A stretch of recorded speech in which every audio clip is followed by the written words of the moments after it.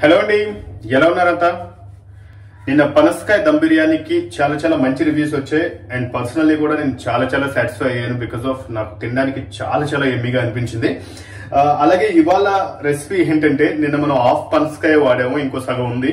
ఆ సగం అలాగే ఉంచితే పాడైపోతుందంట. అందుకని ఆ సగంతో మనం ఏదో ఒకటి చేసేయాలి ఇమీడియట్ గా. సో ఆ సగంతో మనం ఇప్పుడు ఏం చేద్దాం అని నేను ఆలోచిస్తూ ఉంటే, నాకు స్పెషల్ గా సంథింగ్ డిఫరెంట్ గా ఏదైనా చేద్దాం అని అనిపించింది. సో అది ఏంటంటే పనస ఆవకాయ.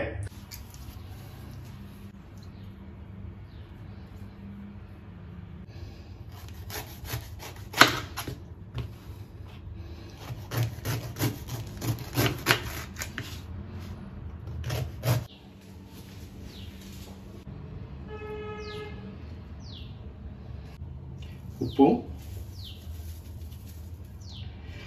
పనస ముక్కలకి ఎప్పుడైనా కూడా కట్ చేసిన వెంటనే పసుపు ఉప్పు పట్టించేయాలండి. దానివల్ల ఏంటంటే అవి కలర్ మారకుండా అట్ ది సేమ్ టైం ఒక చేదు లాంటి టేస్ట్ వస్తుంది, అది రాకుండా ఉంటుంది అనమాట.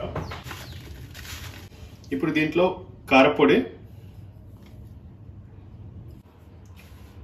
ఆవపొడి,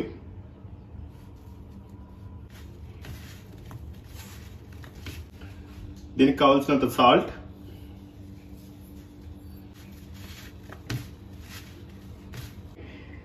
ఒక బౌల్లోకి తీసుకున్నాను. ఈ పనసకాయ ముక్కలు మనం నిమ్మకాయని పిండాలి. ఈ ముక్కలకైతే నియర్లీ 4 లెమన్ అవసరం అవుతుంది.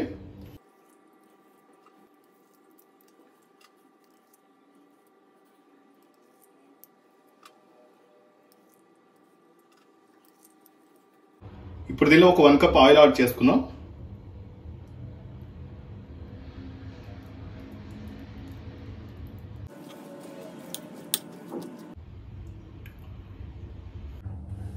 కొంచెం టేస్ట్ చేసి చూద్దాం ఎలా ఉందో.